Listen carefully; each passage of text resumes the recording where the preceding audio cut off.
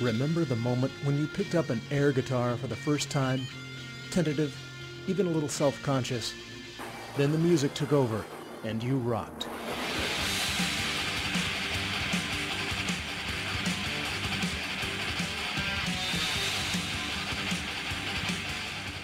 Friday night at the Grand Ballroom of the Regency Center on Van Ness Avenue in San Francisco, this primal rock and roll instinct was celebrated by a capacity crowd gathered to see a champion named in the U.S. National Air Guitar Finals.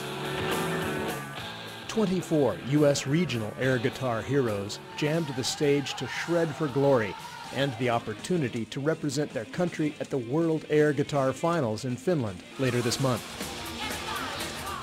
The 3-hour contest was divided into 2 rounds. During round 1, performers had just 60 seconds to rock the house by performing to a song they had chosen.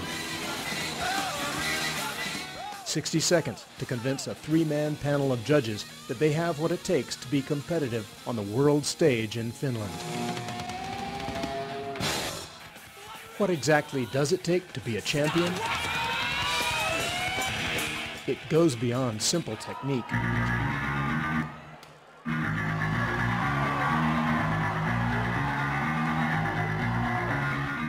You need a hard-to-define quality the experts call airness. There's just this, what we call airness, which is the mystical je ne sais quoi. You literally, you forget you're watching an air guitar performance and you're just transported, and it becomes, something even purer. So, for example, when Shreddy Mercury from New York tossed his air guitar high into the air, then caught it while continuing to play, well, can airness get any airier? Or how about when M.O.D., the U.S. regional winner from Austin, played behind his back? That there is some rare air.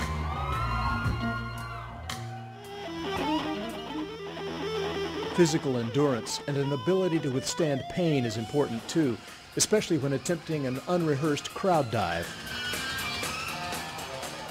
Somebody call 911.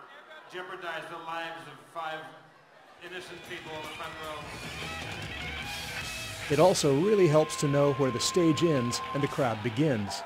That was like a stage belly flop. Please welcome the only 9-toed air guitarist.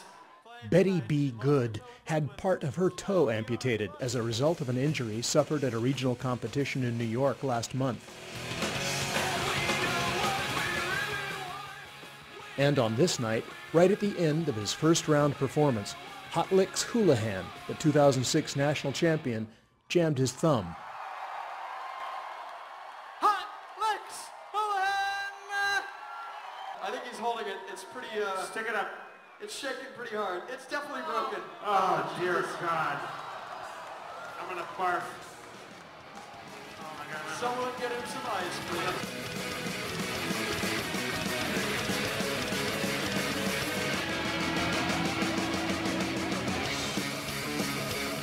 The purpose of the evening was to select a national champion, but there could be only one.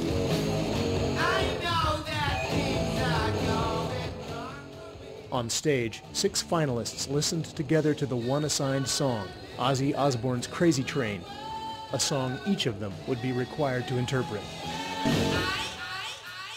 Then it was time to thrash for the gold in the final round. All right.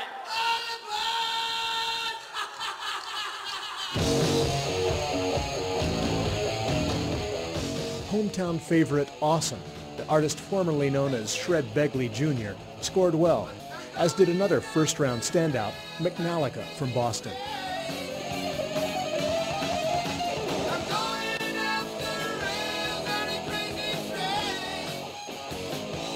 But despite his injured thumb, which required a liberal amount of gaffer's tape to support, Hot Licks Houlihan, who lives in Alameda and whose real name is Craig Billmeyer, was fearless in the final round.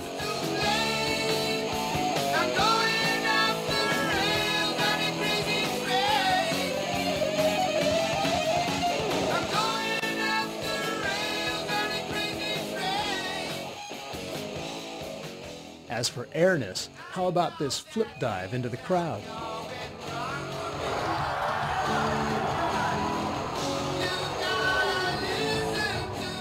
then a tossback onto the stage without missing a beat.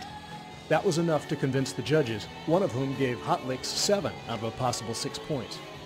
When I heard Ozzy and his Crazy Train, I mean, I will hear that in elevators someday. It's like a standard of rock music. And I knew like, okay, I stand a chance here. I know this song. Like on the technical level, I'm going to hit every note. I just know it.